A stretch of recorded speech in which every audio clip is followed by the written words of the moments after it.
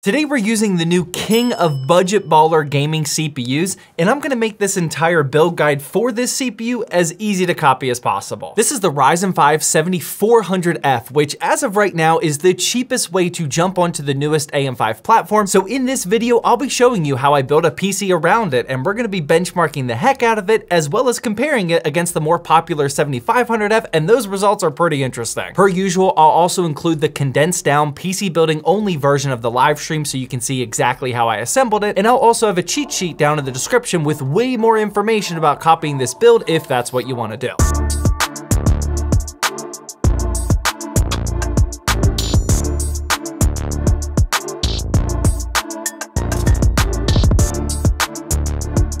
Real quickly, today's video is sponsored by Okanos, and specifically their new Aqua 9 and Aqua 93 cases. Now, I'm gonna be honest with you, Okanos has been one of the very few PC hardware companies that I've actually been rooting for, and I'm glad we're finally doing a sponsorship. I've already been talking very positively about what this new case company has been doing, specifically in the budget case realm, way before them ever sending me money. Their budget models have been disrupting the market, and it's been hard to use anything else, and now with these new cases, they're jumping into the higher end arena. This Aqua 93 is a beautiful fish tank style with all glass up at the top, comes included with two pre-installed ARGB fans, and it leaves a perfect spot to mount a 360mm radiator for a beautiful look. They also have this Aqua 9, which I recently built inside of, and this one has a bit more cooling power because it comes included with 5 pre-installed ARGB fans, and it also has a spot to mount a radiator like I did here at the top. Both of these cases are ATX size, provide a good start in the back for cable management, and they have a really clean ARGB strip on the angled PSU basement. I'll have a link to where you can pick them up down in the description. All right, so jumping straight into the parts list, the new potential king of gaming CPUs is the Ryzen 5 7400F. For $122 on paper, this is supposed to be just a slightly downclocked version of the already super valuable Ryzen 5 7500F, but it's unfortunate that it's only available on AliExpress as of right now. At the time of producing this video, I actually see the price dropping even further under $120. I'll have a link to it down in the description along with every other part that I'm talking about. Now, there is one other downfall with the 7400F that I was expecting, but it turns out that it's not that big of a deal. One of the cost-saving measures that AMD apparently did was instead of using the normal solder compound underneath the IHS and on top of the chip, they actually used normal thermal paste, which isn't nearly as good. Before our testing, I was afraid that that would cause this to just instantly shoot up to 100 degrees Celsius and then thermal throttle. Thankfully, that doesn't happen.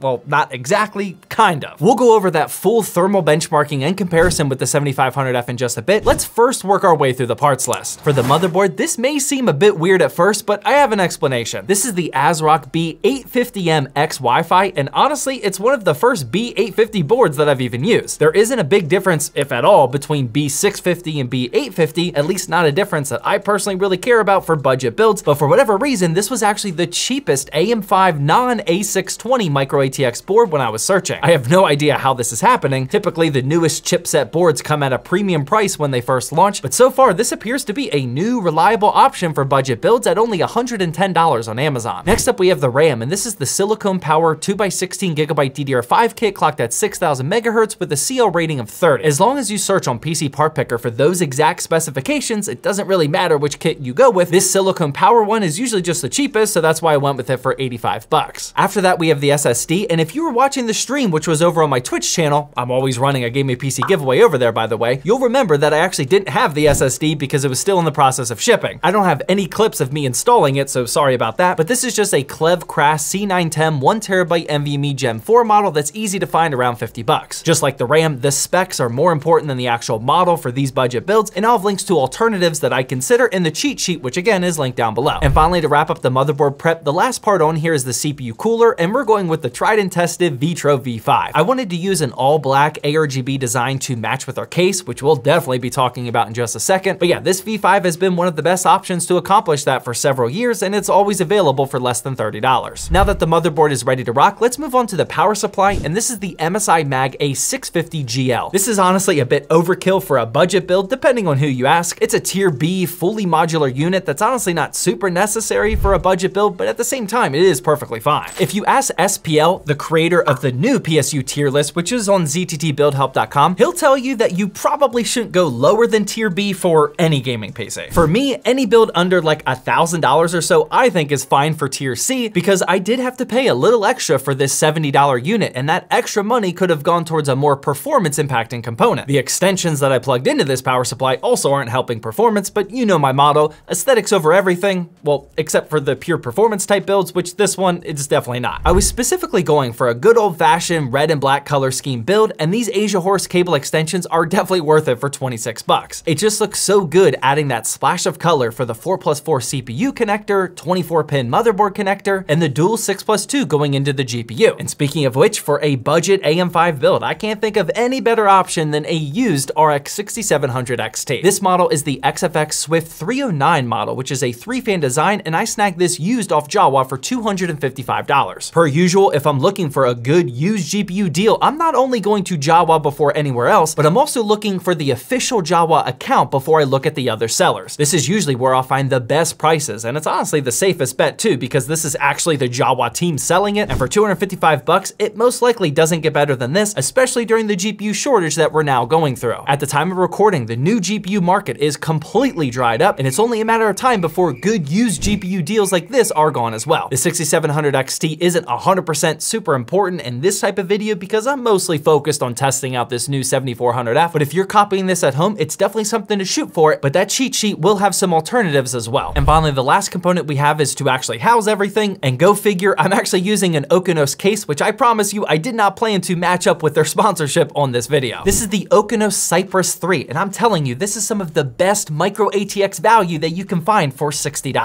Okonos has been making other budget cases that I typically use really hard to choose now, because this one, for example, has a very clean all black design, a great form factor, and 4 pre-installed ARGB fans. The cable management is a little tricky just because of how many cables there are in the back with all these fans, but if you can get past that, it's a really solid budget option. One other thing that Okonos focuses on is including a USB-C port in the front. That's definitely not something that you often see on the more affordable cases, and with our B850 motherboard, we actually have a port for it so we can use it. With that being said, here's what the final parts list is looking like, and this one comes to be right around $800. If you're trying to copy this, there will be a little bit of flexibility depending on if you use some alternative parts, but if you copy this parts list to a T, as of right now, you should be able to get this within $10 or $20 or so. And again, if you need the full step-by-step PC building video of putting all these parts together, that video is already posted on the ZTT Extras channel. Now let's hop into some benchmarking, and before we just show the normal games that we usually run, let's check out to see if that temperature really is an issue or not. We first fired up Cinebench 2024 with the CPU stress test because this will just blast the utilization to 100% the entire time. As we expected, that CPU temp jumped right up to the high 80s, and after a while, it stayed at about 89 degrees Celsius. As far as I know though, it wasn't really thermal throttling, it was just getting up to a really high temperature and staying there. Now in actual gaming, where the CPU is almost never even close to 100% utilization, like here in Marvel Rivals, it was only at the low to mid 70s, Counter-Strike 2 was in the low 70s, and with Black Ops 6, it was in the mid 70s as well. These are all perfectly fine temperatures, and although we can clearly tell it's not as good of cooling as the 7500F, all this testing is done with a $28 single tower air cooler, so if you really wanted to, you can drop those temperatures down with a better cooler. I wouldn't consider this a major issue at all right now, especially since we're just using a budget cooler. Now, performance-wise, compared against the 7500F, the results are pretty good as well, because in most games, the difference wasn't that big. In Marvel Rivals with 1080p in high settings, we got 96 FPS with the 7400F, and that only jumped up to 99 FPS with the 7500F. And in Hogwarts Legacy, the FPS went from 92 to 98 FPS in 1080p high. In some games we tested, the 7400F actually did better than the 7500F, but that's only because some games are harder to test and run and get consistent numbers, but that just highlights that there is such a small difference between those two CPUs. But now for some individual benchmarks of just our completed build with the 7400F, here's Delta Force with a very impressive 1080p ultra settings getting an average FPS of 126. Here's Cyberpunk using 1080p ultra, believe it or not, and the average was 89. And here's Black Myth Wukong hitting 70 FPS with 1080p high settings.